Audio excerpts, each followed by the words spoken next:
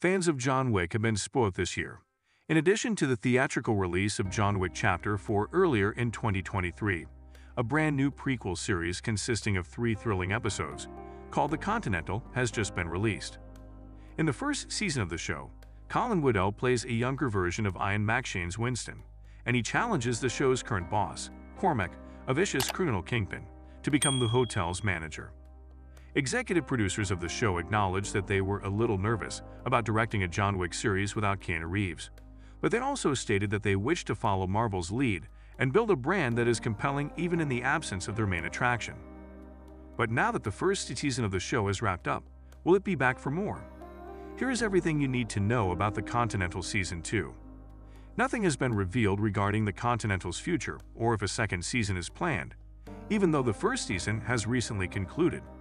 But the show's creators have made it plain that they are prepared to begin production as soon as one is confirmed.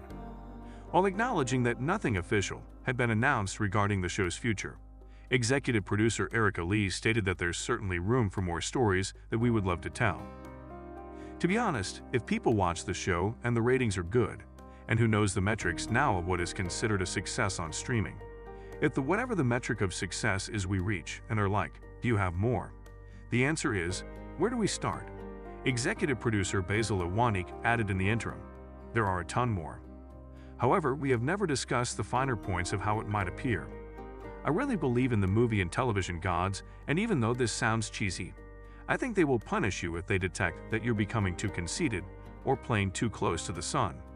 Consequently, we will never say to ourselves, well, we're definitely doing a sequel. In my office, I have the script for Clash of Titans 3. We thought Clash of Titans 2 was going to be big around the halfway point. Now, let's dive straight into the third. I wonder whether you've noticed, because it was never produced. These are stuff we make up as we go. I hope the show will be well received. Since the Continental's second season hasn't been confirmed, it's difficult to predict when it will air. But we do know that the first season premiered 1.5 years after the start of filming. Although it would be ideal if the show could go forward with its second season more quickly, it appears likely that we won't see any new episodes until late 2024 or early 2025 at the earliest.